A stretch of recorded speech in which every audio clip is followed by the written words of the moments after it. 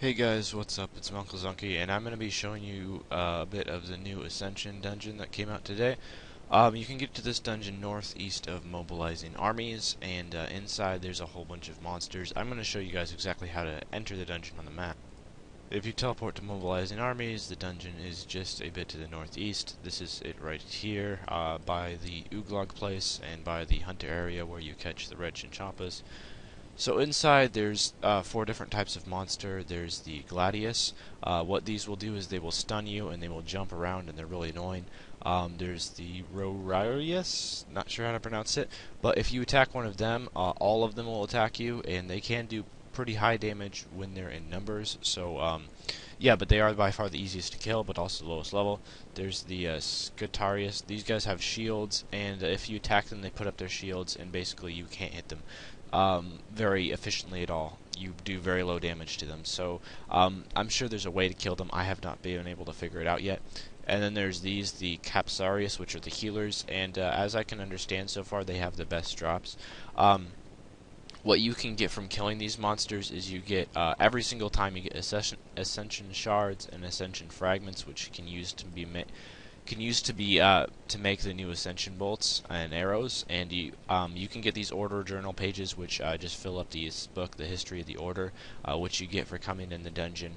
And this is just lore, pretty much. I imagine it's probably a trim completionist requirement to fill that up, but that's not confirmed. Anyway, I was just killing these Gladiuses because they're not too hard to kill. I'll kill one right now just to show you guys what they're like. They do jump around a bit, and they are kind of annoying, but if you kill the low-level ones, they all pile you at once, and my armor wasn't the greatest, and I didn't bring any food, so yeah, I couldn't survive killing the low-level ones because they just do too much damage to kill them without any food, unless there is a special tactic. But the regular drops are not great, but you do get these Ascension shards and Ascension fragments. The Ascension shards, you can craft them immediately into bolts, and the Ascension fragments, you have to use bronze arrows or bronze bolts to make them. And I'll show you guys how to do that in just a second, but the main drop here is the Ascension keys, and what these are for is for unlocking the boss rooms. There's 3 different boss rooms. One of them is right over here.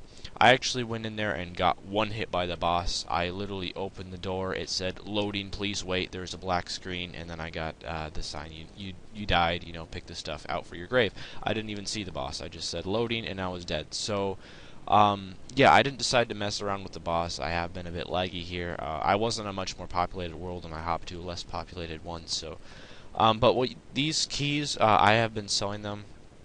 I've sold 3 so far, and I lost 1 by dying. But the 3 that I did sell so far, they sold for about 1.1 mil. I'll sell this one right here, and it's not a very uncommon drop. In about 1 hour, I got, yeah, 4 keys. In about 1 hour I did get 4 keys, so that's pretty good money. So you can just sell these things for a pretty nice profit, to be honest. Yeah, this one sold for 1.6 mil, so the Ascension Key Primus, perhaps that's the best one. And if we look at my GE history here, I sold 2 of the Ascension Keystones here and got 2.3 mil for it. I sold this one for 1.1, and I sold this one for 1.6 mil. So yeah, I got these 4 in an hour, and I also got the one that I died and lost. Well, I died at the boss, and every time you go in to fight the boss, it uses up a key.